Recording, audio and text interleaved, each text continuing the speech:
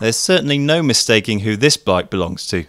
This is Portuguese road world champion Rui Costa's Merida Reacto Evo, the full carbon aerodynamic frame that the Lamprey Merida team are going to be using in most races this year, as opposed to the lighter but less aerodynamic Sculptura SL.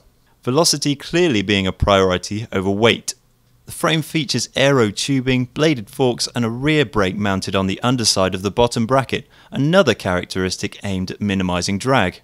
Lower place seat stays give a tighter rear triangle, while a sculpted cutaway seat tube allows the rear wheel to fit snug and close, further reducing turbulence, which is a hallmark on many aero frames.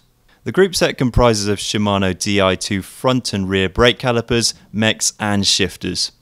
The chainset is a rotor with Q rings and integral power meter, which sends data to a Garmin head unit. The wheels are deep section Fulcrum Racing Speed XLR running Continental Competition 25mm tyres. The 42cm bars are FSA compacts bound in Pro logo tape with an inverted 130mm FSA OS115 stem. Costa has opted for the full carbon Dura Ace pedals.